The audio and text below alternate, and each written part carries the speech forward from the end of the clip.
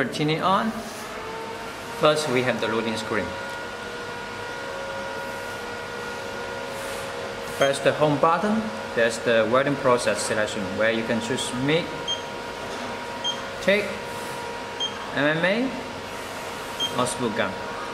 And we will go further into details of the MIG process.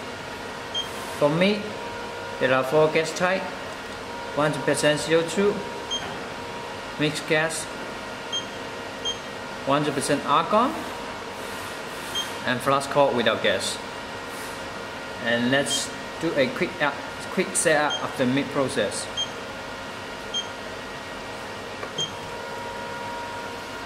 Here we are in MIG Synergic mode, and it tells us it's for 100% CO2 stick welding.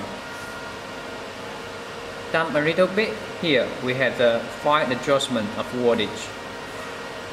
Rotate to have narrower or wider welding bed. Down here we have the plate finish.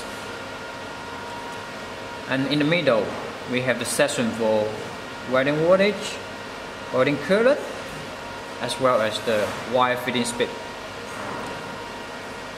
On the right, from top down, here we have the input voltage. Now it's 380 volt. If I press the configuration button, we can adjust the inductance.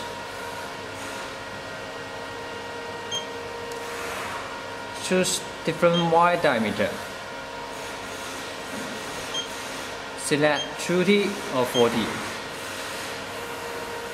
You can also set up the post gas time and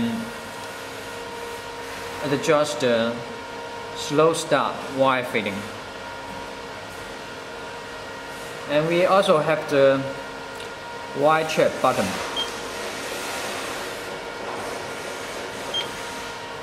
As well as the gas check button.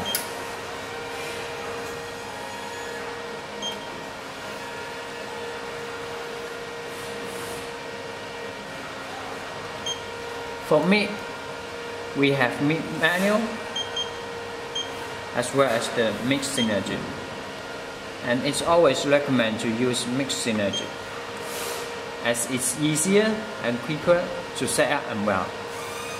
So what exactly is MIG Synergic? Well, MIG Synergic is a very smart setting. You see, when I increase the welding current, then the welding voltage as well as the plate finish, they are all going up on their own too, which actually reduces the amount of time to do the calculation of what the right amount of voltage is.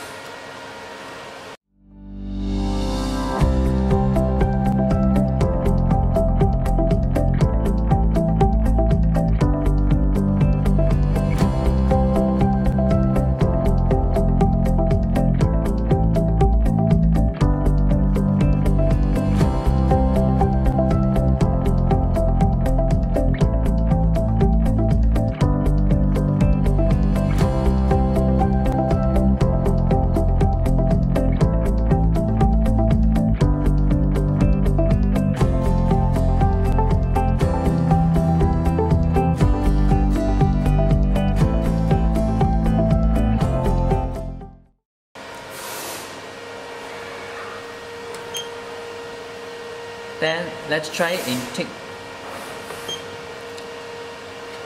Here on the right there's a very handy diagram. It tells us where we should plug our earth clamp and where we should connect our lifted torch. It's a small but very useful reminder.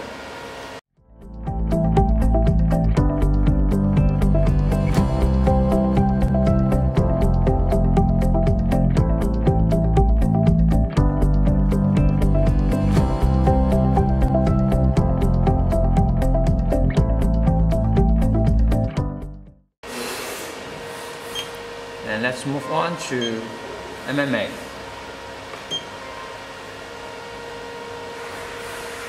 Pressing the configuration button, you can adjust the hot start, force, as well as turn on or off the welding.